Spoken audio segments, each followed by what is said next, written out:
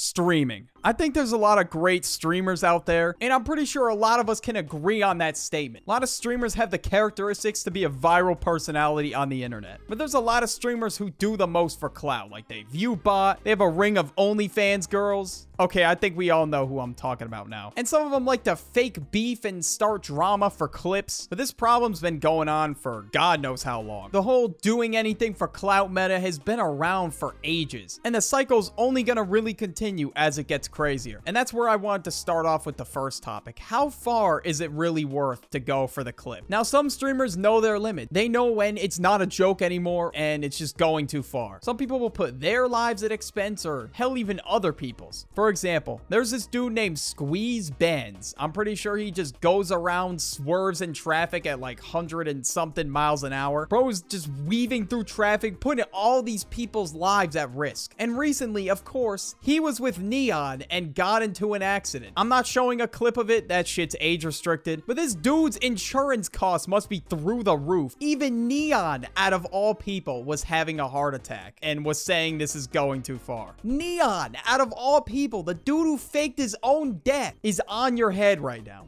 And he was screaming at the top of his lungs too. The fact that he even got into a car with him was a death sentence. Why put yours and other people's lives at risk for fame? I just never really understood that. We can't forget the drama that goes down in these kick houses. But between Jack Doherty, FouseyTube, Neon, the Island Boys, like those are just people that set up beef as like some kind of entertainment. Obviously, yeah, this shit's entertaining to laugh at. But since everyone knows it's fabricated, no one is gonna fuck in the long run. And that's the big problem with Kick right now. A lot of people are a part of this sphere where everything runs on drama and clips and constant action. Nothing in the stream is authentic. It's all fabricated for clips. Now, I understand that streamers obviously want to make their content and streams more entertaining, but it just gets to a point where it's too much, and they just plan every little thing just so they can get posted by these Twitter pages. And yeah, it is a marketing strategy they use to stay relevant, because if people hate on them, like they're just gonna keep talking about them. But when the day comes when they're out of the news, what are they gonna do? They're cooked. They don't really have a fan base that's there for them, like purely them and nothing else. Viewers of streams are there for the person usually. Like for example, Queso can play any game. It doesn't matter what the game is. People are still gonna watch because they enjoy his streams and they like his personality. And he goes viral despite not fabricating any clips, because he is the clip. And how good streamers are on Kick, but the only problem with Kick is that their reputation is pretty much fried. Because when they think Kick, they think Viewbotters. Now, since Kick is a generally new platform and doesn't really have a system in effect where they like can get rid of and filter out bots, people can easily Viewbot and move all the way to the top of Kick. And now it's pretty obvious when people are Viewbotting. Their chat is moving slow as hell and it barely moves. It's like watching a lean addict trying to get off the couch. And that's how slow it's moving. Just by tuning into these streams, you can kind of tell like which ones are botted. Like you could tell when Terminator and the gang pulls up to somebody's stream, because usually as the stream's going, it will just jump in views dramatically. It will go from like 4,000 at the beginning to like 50 to 100,000. Some people fry them in the chat, and of course they don't say anything about it. I don't know if they make money off the bots or what. I don't really understand what the appeal is, or if they just want to inflate their numbers. I'm not sure. Sometimes when these Kick streamers hold a poll, they barely get any votes. They could have like 20,000 viewers and they don't even get over 1,000 votes. And I found a video talking about it recently. I thought it was a really good video. It goes more in depth than this one. The link to it will be in the description, and it talks about a few people in particular that have already been caught buying bots. So it just goes way past the surface of, is it alleged? Like, no, like this shit actually is happening. This streamer Convi got caught buying views, and I mean, he admitted to it. Respect for him for admitting to it. But then that would mean you'd have to spend like a bunch of money every stream just to keep up with the bots, and that's just annoying as hell. Or the platform's gonna think your statistics are down and you suck. That's pretty much what happens. It's just turning into a Viewbot. Yo! That's 'cause of weird. Yo! Yeah!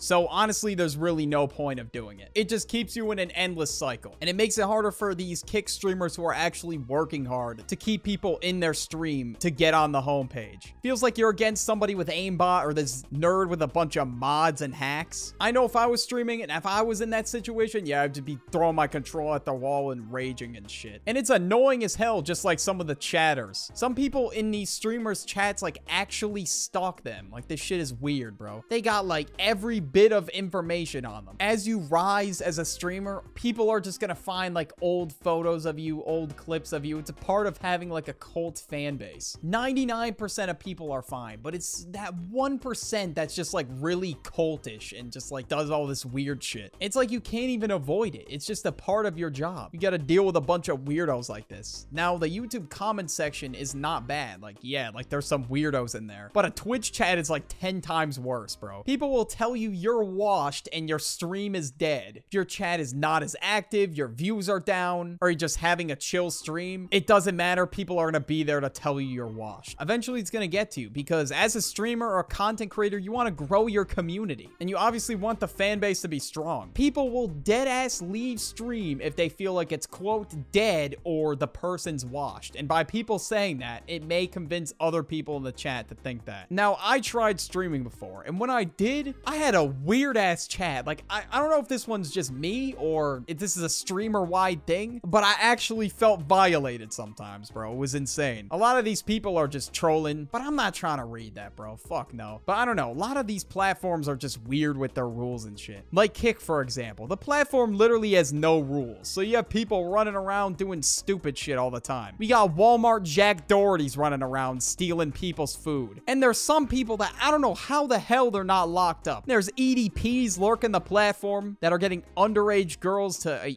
yeah, it's disgusting, bro. Now, the whole reason why Kick was made is because of Twitch's overabundance of rules and unfair rules towards girl streamers. But I think Kick should have rules in place to get EDPs off of the platform. I think they're finally getting banned, but it literally took Kick months to do this. I feel like it should have been a platform with more fair rules rather than no rules. Because if there's no rules, then a bunch of weird shit is gonna go down on there. And that's why everybody says that Kick is degenerate as hell. Now I understand why people wanted a new streaming platform. Because Twitch's rules are no better. Twitch is in favor of these e-girls that are showing themselves. In January and February, I would open Twitch and the first thing that was shown to me were people participating in this new meta. Twitch wanted, quote, artistic nudity on their platform, whatever the fuck that means. And of course, this shit got out of control as to nobody's surprise. Twitch pretty much just turned into a corn site for the day. And rightfully so, their advertisers were most definitely pissed at them. It was basically a competition to see like who could do the craziest shit without crossing the line. And there's always been metas like this on Twitch. There's the whole hot tub streamer thing and a few more, but this was the worst it's ever gotten. But people will literally get banned for accidentally showing something that's explicit on their stream. Like, it was clearly an accident, but they banned them, but not these girls crossing the line. They're like, oh, you know what? You only get banned for a day. Like, they did this shit on purpose, clearly. Sometimes days, weeks go by where these streamers are banned for a bullshit reason. And we gotta say free them until it's backwards. It's insane. This has gotta be the biggest double standard I've probably ever seen on social media. But the worst thing about streaming in today's day and age is that people's attention spans are fried. In a world of a bunch of other distractions and technology or whatever, the likelihood of somebody sitting through a stream that's just them chilling is so low. People are looking for constant action, constant drama, all this other shit. And because their attention span is so cooked, they gotta go from one insane dopamine hit to the next and so on and so forth. This is why some streamers, I guess, like elaborately plan out their stream to have like a bunch of drama and shit. And that's part of the reason why I need like a bunch of visuals going on screen and shit. Because if I had like